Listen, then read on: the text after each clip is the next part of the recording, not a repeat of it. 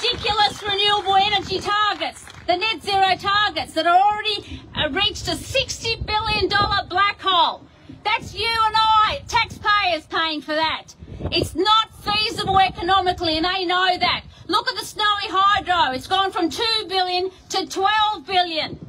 Okay, they've got a machine, as we speak, still stuck in the soft ground there at Snowy Hydro for a year now, costing taxpayers money.